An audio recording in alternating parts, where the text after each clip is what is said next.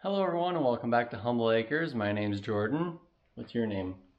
My name is Cooper. Cooper. And today we are going to be working on the FJs. We are going to do the rear suspension. So what we really need to do is this one right here. We need to remove the rear leaf springs. As you can see, I kind of welded the shackle back together here. And then on the front part, they cut it in half and I welded it back together just so we could move it around. It appears they tried getting these out and had troubles, but we'll have to get that out. And then they cut the brake line, of course. So we'll have to get a new brake line too. And then on the other side, it's actually good, but I'm gonna replace it as well because it looks like it's pretty beat up over there. And we're gonna get all those parts from this one. So these leaf springs are in good shape and it has brand new shocks on the back. So we're going to take all of this stuff and put it on the other one, and then we're going to put the Old Man Emu lift kit suspension on this one. Right? Yep. Yep. So let's get to it. Alright, so first we're going to try to get this pin out. The nut on the back has already been taken out. It seems like it's kind of flared out, unfortunately, so yeah, I think they were hammering on the back of that pretty good, so I probably should actually grind that off so it's not going to catch, because that's mushroomed out pretty decent. Whatever, I'm sure it'll be fine. So we're going to stick this in here, hammer away, and then hopefully get it out.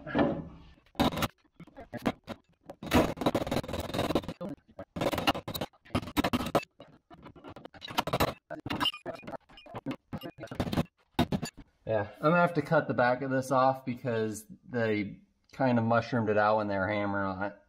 I'm pretty sure that's what's holding us up, so I'm gonna do that real quick.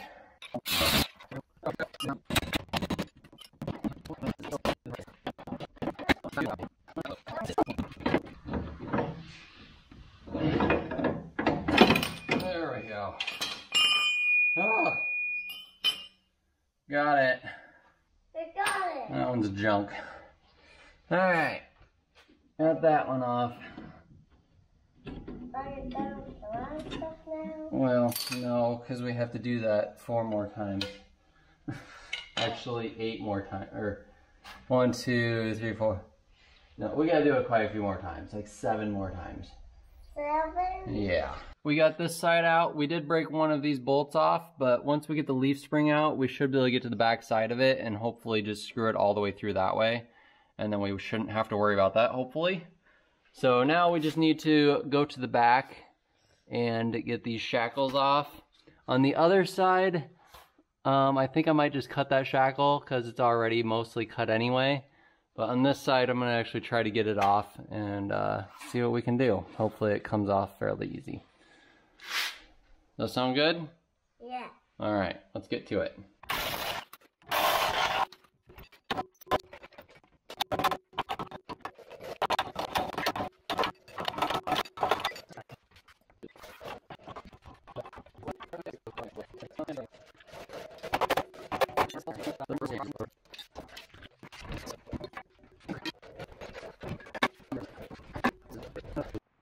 Alright, I got that rear shackle off.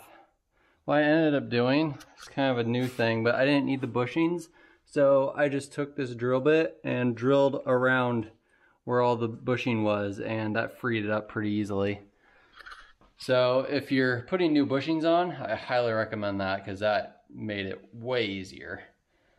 Now, instead of taking the shocks off, we are just going to take the U-bolts off and drop the leaf spring off, and that way the axle will stay exactly where it is and we won't have to worry about trying to keep it lifted up. And then when we get the other leaf springs on, we can remove the shocks and replace those.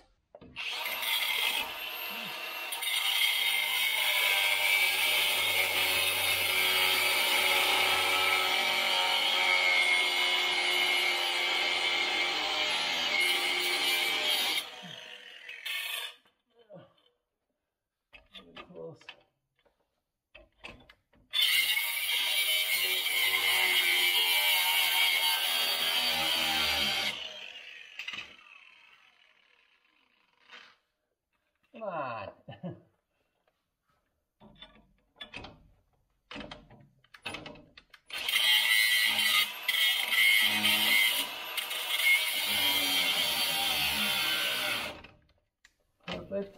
don't ruin this blade too. Come on. Ah! That was scary. It fell. It fell. Luckily it didn't hit me. That's also why I wanted you back away from it.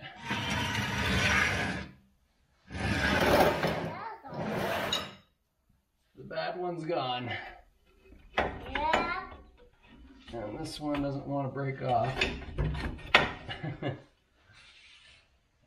Ugh. It kind of cut it right there. Yeah, that's alright. Yeah. Just chip the concrete a little bit. There we go. We will need this plate though. So, there we go.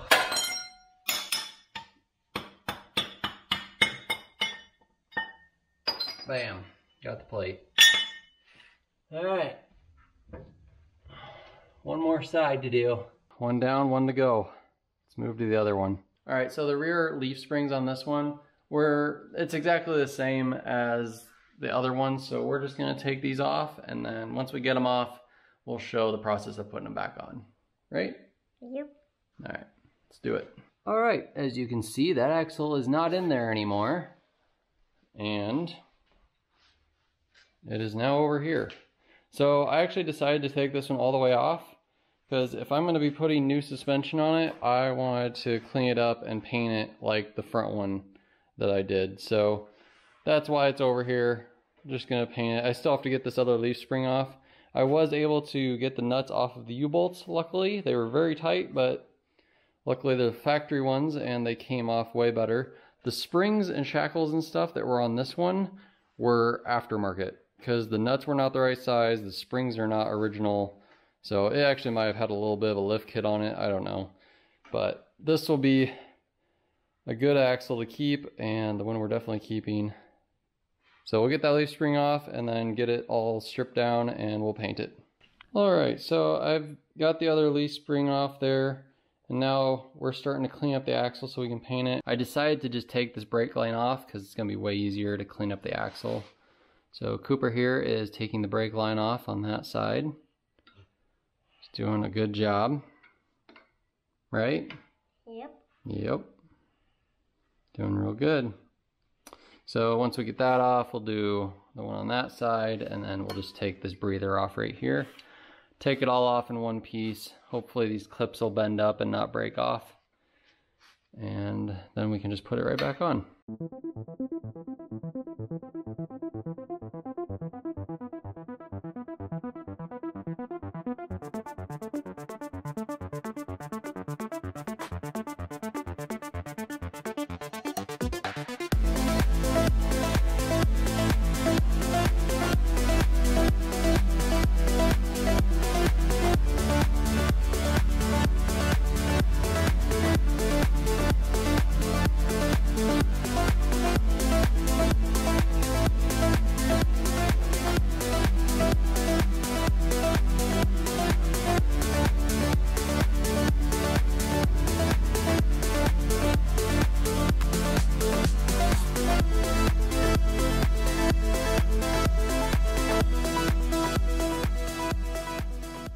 Alright, so we got this all painted. I got the brake line put back on now, and I also painted the leaf spring mount plates here, and they should be dry now. I just painted them this morning, but they should be good now. So I think what we're going to do is actually put the new Old Man Emu leaf springs on this and get this put back under the good FJ there, and then we'll deal with this mess over here. I also finally cleaned off my workbench. I had that engine block and stuff and crankshaft and all this stuff from another project that I didn't even put on YouTube. I was parting out a car and selling all the parts on eBay, and it was a mess because I pretty much tore apart the engine. It's a K-series Honda engine, so the parts are pretty sought after because there's a K20A2, if you know anything about Hondas. It's a very good engine, and a lot of the parts people use and want. So I was parting that out, and I just kind of took the whole engine apart and laid it all across my workbench here, and I haven't been able to use my workbench in probably 2 months. And it's been driving me insane, so I finally just threw away parts I wasn't going to sell or weren't worth selling, and then I put the rest of the parts that I am currently selling up there. So yeah, this is just very nice to be able to have my workbench back. So this is actually very similar to the front leaf springs. It's basically exactly the same, so I'm probably just going to time lapse this because it's, yeah, quite literally exactly the same. So if you want to see how it's done, you can look in this video up in the corner here and you can kind of see how it's done. But I think I'm just going to time lapse putting these springs on, and yeah, it's just kind of all the same thing. So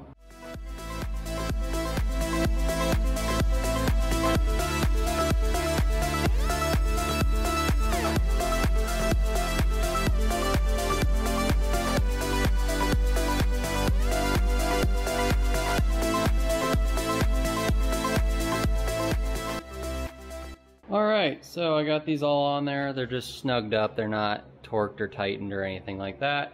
I got the bushings and the leaf springs.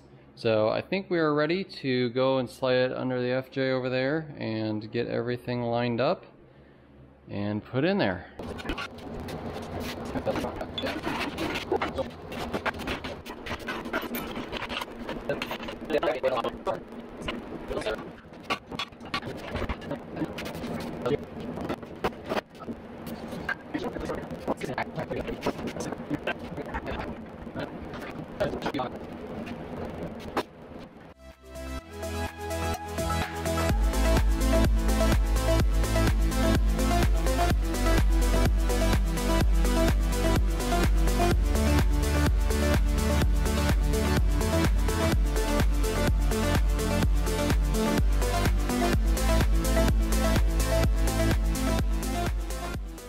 Alright, the suspension is on.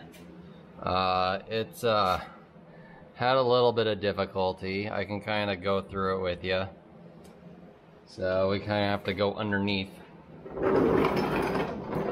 still need to get the shocks. That's going to be next. But the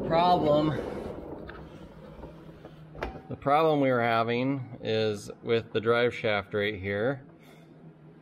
Putting it on, there was so much grease and stuff right here that it couldn't slide on anymore, and that was my big issue. I got everything put on, but this pin right here I could not get to go in because I couldn't get the axle to go forward anymore, and it all came down to this. So really what I found is there's greaser right here.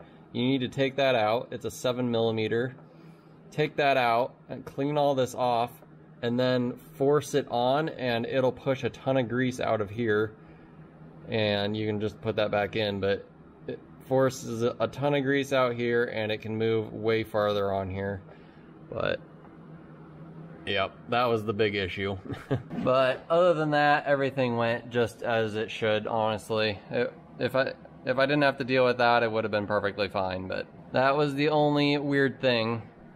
So we just need to get the shocks on, so we'll put those on real quick, and then we're gonna try to put those big tires, 33-inch, on the back here and set it down and see what type of clearance we get with the fenders here. So let's get the shocks on. They're sitting right over here, and then we'll get the tires on, set it down.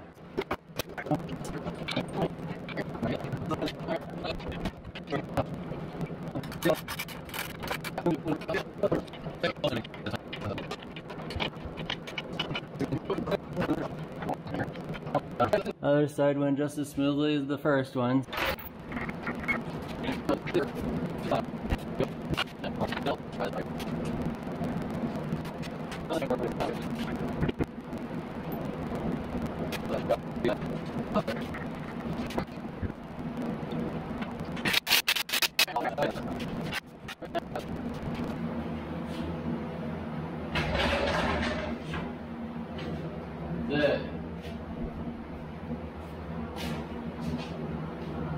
That's actually not near as close as I thought it'd be. There's probably 1.5 to 2 inches right there. But as the suspension goes down, the axle actually moves back a little bit too. So we may not actually have a problem there. We could probably go 33s. All right, I got the front suspension jacked back up and I got the hubs on. I didn't realize this, but I did have this gasket. I'm still missing this gasket and I don't have one of those. I thought I did because I have these here, but they aren't the correct ones for this. So I'll have to find the correct gaskets. I actually thought these came with this gasket and it was just missing this one. So not quite sure what was going on there, but I can find that, I'm sure. Not too hard. But these work fine. Everything went on good. I still have to torque these bolts down. But other than that, they're good to go. I switched to doing the steering stabilizer now. I actually got the nuts off already and the cotter pins out. So now we just gotta get the ends out of the tapered part in here. And then we can get the new one in. Let's just keep hitting it, I suppose. I think we got it. Yep, good. Now we just got this one to do. Hopefully it'll come off. Actually, we need to get the... Oh yeah, the nuts off already.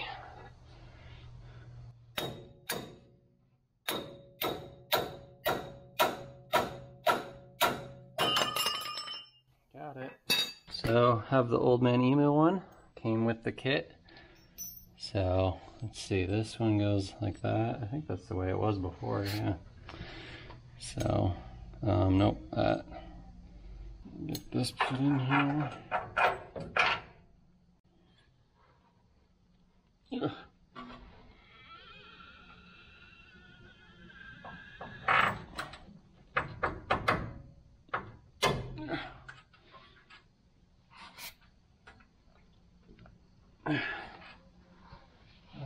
Alright, that looks like it's in. Alright. On these, they don't have a castle nut, they just have a lock washer and a nylon locking nut. So, should be fine.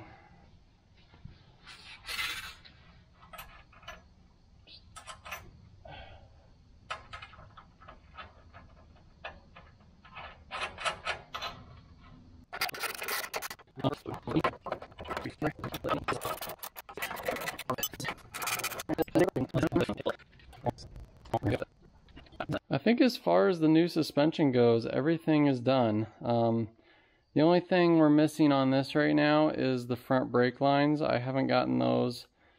I probably could go get them and put them on the front, and because I have the rubber hose that goes right here. I just need the steel line that goes through there. And then we also need to replace this master cylinder and the booster. So this master cylinder I think I'm going to put on this one just to make it look nicer. That one's pretty corroded and disgusting, so might be a selling feature being able to say there's a brand new brake master cylinder on there. And then we are going to put the disc brake one on here with the disc brake booster. So hopefully it all fits. I did quite a bit of research and it seemed like it should fit on there, so I guess we'll hope and pray and see if it fits on there. Alright, you can see FJ's out of the garage. I actually decided that I'm going to split this video up into 2 parts because I just have so much footage and I really just don't like cutting out so much stuff. So it's going to be a 2-parter, kind of 2-parter. It's just going to be 2 different videos, but it's been driving, the brakes are all fixed and working, and it is actually great. I don't have tires that I want yet. I ended up not wanting to use the 33s because those wheels, you'll see in the next video on it, but the wheels hit the calipers, so they don't work. But I'm going to end up using these wheels, which are stock ones off of, I believe it's an 88 Land Cruiser. So I'm going to end up using these. I'm going to get different tires for them, obviously, because these are bald. But that's what's going on. So we'll see you in the next video. Thanks for watching.